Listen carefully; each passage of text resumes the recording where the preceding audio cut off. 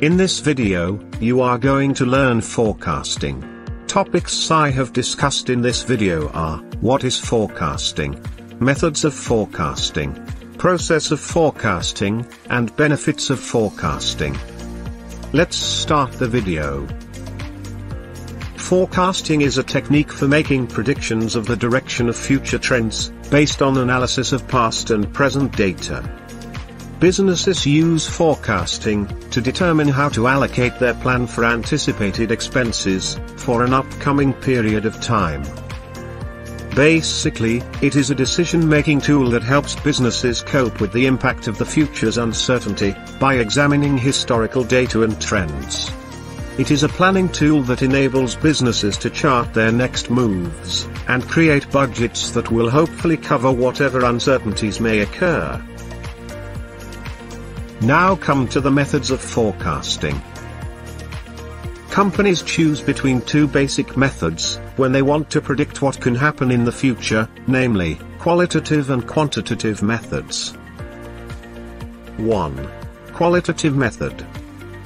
Qualitative method is also known as the judgmental method. Qualitative forecasting offers subjective results, as it is comprised of personal judgments by experts or forecasters. Qualitative forecasts are often biased because they are based on the expert's knowledge, experience, and rely on data. One example is when a person forecasts the outcome of a football game, which is based more on personal motivation and interest. Second one is quantitative method. The quantitative method of forecasting is a mathematical process, making it consistent and objective-oriented. It drives away from basing the results on opinion and feelings, instead of utilizing large amounts of data and figures that are interpreted. Process of forecasting. Forecasters need to follow a careful process in order to generate accurate results. Let's discuss some steps in the process. Step 1. Develop the basis of forecasting. The first step in the process is developing the basis of the investigation of the company's condition, and identifying where the business is currently standing in the market. Step 2. Estimate the future operations of the business. Based on the investigation carried out during the first step, the second part of forecasting involves estimating the future conditions of the industry where the business operates, and projecting how the company will handle. Step 3. Regulate the forecast. This involves looking at different forecasts in the past, and comparing them with the actual impact that happened with the business. Then analyze differences in previous results and current forecasts, and then the reasons for the deviations are considered.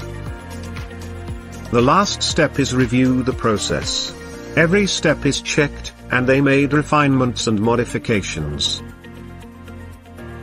Now move on to the benefits of forecasting. 1.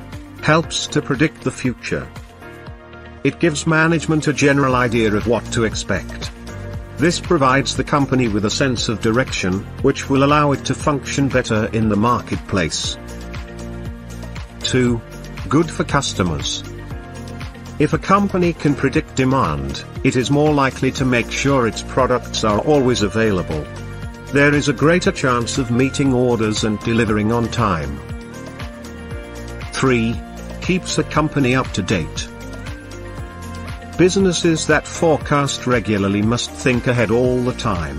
This helps them anticipate changing market trends. 4. Learn from past experience. Gathering and analyzing past data helps people remember what worked previously and what didn't.